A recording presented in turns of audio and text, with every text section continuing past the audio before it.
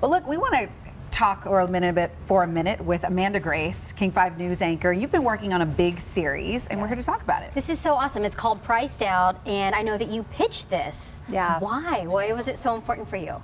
So it seems like as an anchor, every day we're covering some big story about our crazy housing market or maybe, rents skyrocketing again. And when we talk about the people being impacted, we're often talking about the extremes. We're talking about the homelessness crisis, people who are really, really hurting. But you know what? I found out that it seems almost everybody's hurting. Everybody's got a story here. So I sought out to find people who would consider themselves in the middle, who have jobs, who probably have solid housing, and who are really feeling the pain of just this extreme rise in the cost of living. And I met Amy, and Amy on paper has everything going for her. She works in tech, she owns her own home, she's a super talented artist, and here's Amy.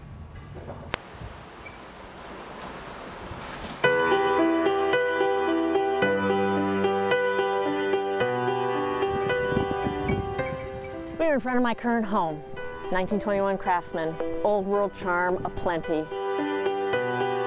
Stained glass windows inside my father made. It's a beautiful house. It's the American dream. It's what everyone wants right now and can't get in Seattle. And I've got it, barely. And you have 3 stories that you filed for this series, right? That's right. So Amy's is the first one. You're going to be hearing from her tonight. So she is a homeowner, and I said to her, renters would look at you and say, "You're so lucky. Right. You own your home." Yes. And she says, "You know what? It's not that simple." She almost feels trapped in this home. She says, "It's a beautiful home, but I feel like if I sold it, I can never get back into the real estate market because it keeps going up and up and up and up, and I could never afford to rent." Because rents are just crazy. So she really feels like she's just got to keep up.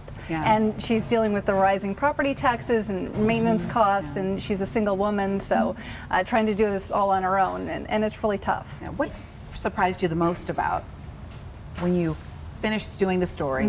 What did you come away with that surprised you? So when I went into this series, I thought this was solely going to be financial, that people's worries were just going to be about the money. But in all the people that I spoke with, it wasn't just about the money. People were really concerned about this city changing, that this growth we're going through, it's not just affordability, that at its core, this city is somehow fundamentally changing. And here's what Amy had to say about that. You think the character of the city, sort of at its core, has changed? I do, definitely. It has. I think most Seattleites and natives that you would talk to would agree.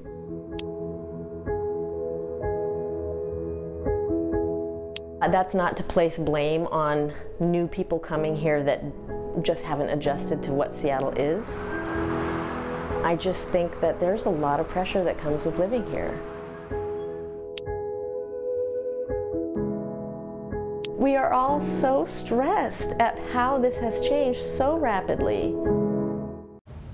So you're going to hear much more of Amy's story tonight on King 5 News at 7 o'clock and on Kong at 9 o'clock and 10 o'clock.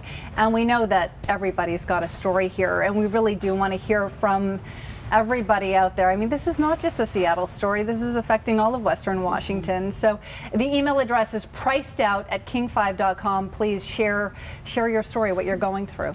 We would love to hear that. We've done like some renting stories before. I mean, we've talked about the housing market on the show, and like so many people, I mean, across the board, I think it's a great equalizer. It doesn't matter where you work or what you do or, what your situation is. Everyone is struggling with housing. Yeah. Rents have gone up 42% in the last 5 years, the largest increase in the entire country. Wow. No other city in this country has been dealing with what Seattle's been dealing with. It's incredible. Yeah. Okay, look forward to your series. Thank you. Thank you. Thank you, guys.